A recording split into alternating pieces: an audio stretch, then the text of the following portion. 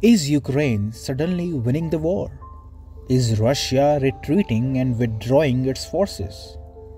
Media reports suggest that, shocked by Ukraine's counteroffensive, Russian President Vladimir Putin has ordered his troops to vacate the Kharkiv region of Ukraine.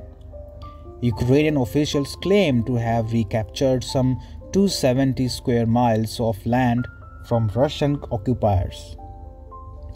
Frankly speaking, this development is astonishing as well as startling. How come Russia, the second mightiest military power in the world, is suddenly losing land to the tiny army of Ukraine? It is highly likely that Putin has a card up his sleeve that the world doesn't know about. Actually, Putin might be setting the distraction strategy in motion to go for bigger targets and deal a life-threatening blow to Ukraine. Firstly, the sudden recapture of land by the Ukrainian forces is a big morale booster for the nation. This is a matter of national pride for Ukrainian President Volodymyr Zelensky. So, Ukraine will now have to safeguard the additional so-called liberated territories with additional troops and military assets. For a cash-strapped Ukraine, maintaining its hold over the recaptured territories will be a herculean task. Secondly, this will also weaken Ukraine's current defense regime. Ukraine will have to scatter its troops in the area. Once troops are spread across a larger portion of land, they become easier to deal with.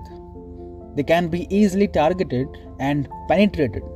This has really made Ukraine and its capital city of Kyiv vulnerable to Russian assault. Needless to mention that Russia has cannons and missiles already pointed at Kyiv. In fact, last month, Ukraine decided to call off Independence Day celebrations in Kyiv due to fears of Russian missile attacks. Another interesting factor is that meanwhile Russia withdraws its troops from Kharkiv, it is said to have amassed troops in neighboring Belarus. So, in an all-out war scenario, while Russia can strafe Kyiv with its missiles, its troops stationed in Belarus can easily recapture the lost lands. Lastly, Russia is not new to such distraction strategies. In the beginning of the war, when Russia was still to capture Donbass, it launched minor attacks on Kyiv in the north and Odessa in the south. When the panic-stricken troops of Ukraine rushed to Kyiv and Odessa, Donbass was left unguarded and Russia was quick to unfurl its flag there. So in the current scenario, when Ukrainian troops are rushing to liberate Kharkiv, they might end up making things easier for Russia to lay siege to the capital city. And once Kyiv falls, the war will end with a resounding Russian victory over NATO and EU. Putin is a master geopolitician, and there is a reason why Russia has not been making aggressive advancements in Ukraine for over the last 3 months.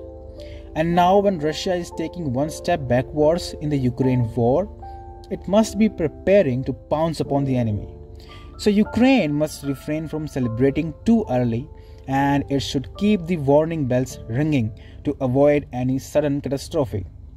With every day passing, the fear that Kyiv could fall any time to Russia keeps getting even stronger. This is the calm before the storm.